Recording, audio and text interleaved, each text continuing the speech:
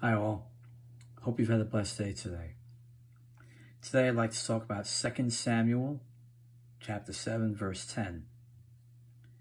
And I will appoint the place for my people Israel and will plant them so that they may dwell in their own place and be disturbed no more.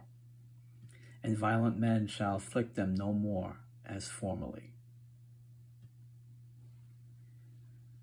When we make a promise to do something, a lot of times we fail to complete that promise, hold up to it.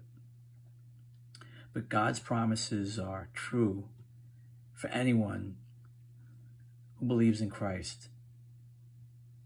And God guarantees that his vows to us are all yes, just as they were to his servants in biblical times. God made certain promises to his people. And even when people sinned or turned their back on him or broke his commandments, God remained true. For the word of God never fails. And God places his promises above his holy name.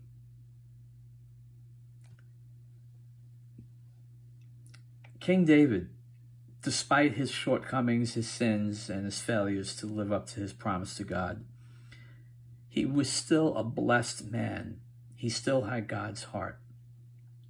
Because deep in his heart, he believed God's word and he trusted in God's promises.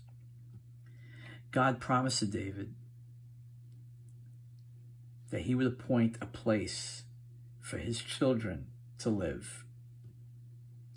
I will plant them in their land so that they may live in their own place and not be disturbed again, nor will the wicked afflict them any more as formerly. God has kept his promises up to this day. And may we continue to pray for the peace that he's promised us as well, knowing that the only true peace that will come is when we recognize Jesus as Lord and cry out to him for our salvation.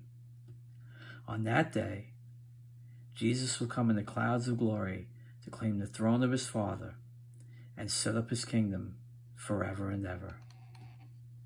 God bless you all.